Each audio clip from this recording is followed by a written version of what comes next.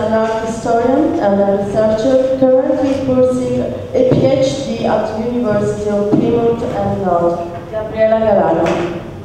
So, for this presentation, I'm going to focus on the new relation generated by electronic information between the virtual archive, the web in a broad sense, certain specialized archives in particular, and its referent, the material reality in general,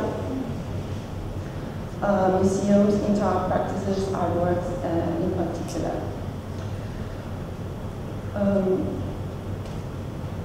So what Nanjun Pai conceived as a shift from telecommunication network to a multi-level digital communication network is now taking place at a highly accelerated pace, with vast unexpected consequences and possibilities for the artistic field.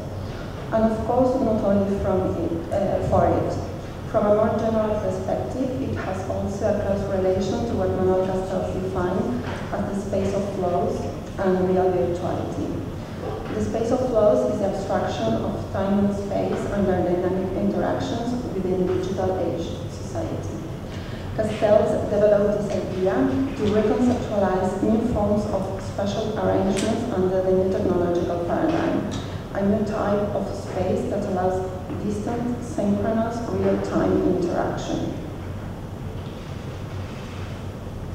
So the space of flows can be experienced right now, a multi-level electronic communication network in which anyone can access from home, not just of a website, but also the 3D photographic representation of a certain place, the street view of her or his house, of a friend's house, of a possible place to rent, or of a museum. This access is also making the distance between remote places seem inexistent in a certain way. This concept opens several questions. For example, how is this representation presented? How is this possibility of accessing a physically distant place in all its details without actually being physically there, affecting the ways in which this space is perceived? So the electronic elaboration of the representation of information suggests following new path, not only to deal with massive amounts of data, but also to better penetrate the domain of knowledge that every person should possess. Moreover, the forms this representation of information takes are closely related to the ways in which its perception is structured and shaped. Therefore, the relationship between information, its representation, and the referent, or in other words, the relation between reality and the conceptual construction of reality, has to be rethought. So the electronic representation of information refers to which forms what codes the museum or the gallery or the artist's website are using to achieve and show the artworks or artistic events, in the case of performances, installations, etc., or exhibition records. In fact, this representation does not need to be in the place of a physically existent entity, and that is why the referent is only possible.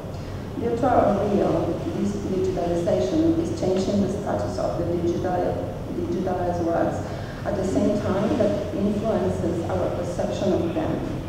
In the same way, language or metaphors build our reality or structure our perception of the world, then as a text influences our perception of material reality, and the ambiguous nature of language has to be taken into account in this respect.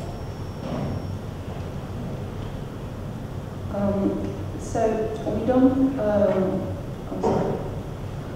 Following Levi-Strauss' statement that the inadequacy between the signifier and the signified is the cause of every mythic and aesthetic invention that we are aiming to cover this flaw or this unfitness, it is possible to think about the inadequacy between the virtual archive and its possible reference in these terms. It is necessary to try to understand what is happening with this non-fit or overspill, and accordingly what is happening in the gap in the inadequacy between the virtual archive and the physical museum. This overspill can be considered the intrinsic ambiguity of symbolic production. Moreover, the very well-known impossibility to translate symbolic productions is what generates the change of the ontological status of the digitized work. saying in his article, "The Archive without museums, how to foster advances, the hypothesis that photographic reproduction allowed a new dialectics of seeing, represented by the positions of Walter Benjamin, namely that photographic reproduction strips out of content and aura, and therefore its cult value and exhibition value are lost forever." In contrast, Andre Malraux claimed that the museum guarantees art as such and photographic reproductions offers the means to put together the bits and pieces into the meta-traditions of